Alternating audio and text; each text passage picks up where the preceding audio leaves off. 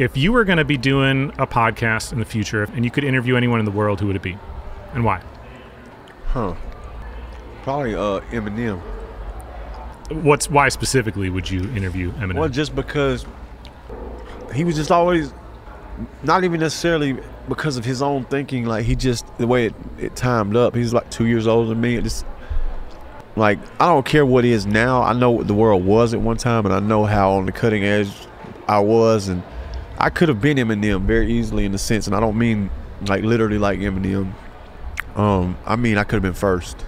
Sure. Because there was a period where after Vanilla Ice, a lot of people don't remember this, in the 90s, people weren't checking for white rappers.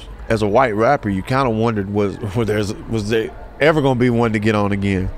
And I knew I was doing the thing at a pretty high level because there were some things you had to figure out. Embrace who you really are, be up, you know what I'm saying? Like, make sure that translates into your music, whatever that story is. Don't lie about where you come from and all that stuff, and be dope.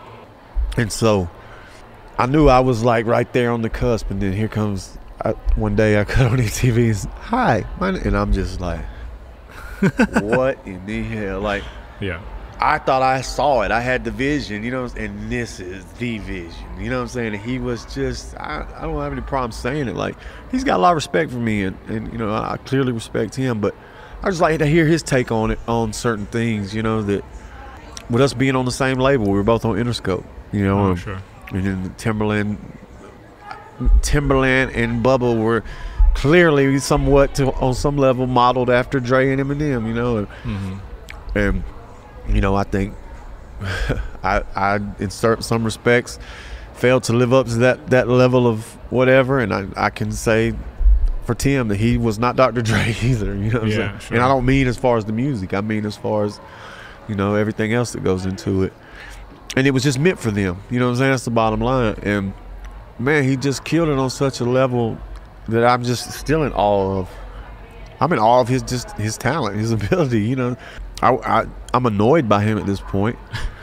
I am, because I don't understand why he has to still feel like he want to have a rap contest on every song, and just like, sure, just make a dope song, man. Like, I sit back with this bag. Just come with a flow instead of I'm just trying to go off every time. You know what I mean? Like, yeah. Like, think about like his great songs, man. Like, because to me, his best album is the second one, Marshall Mathers LP, and then Eminem Show is next, and then that's really about it as far as what I could truly call great albums.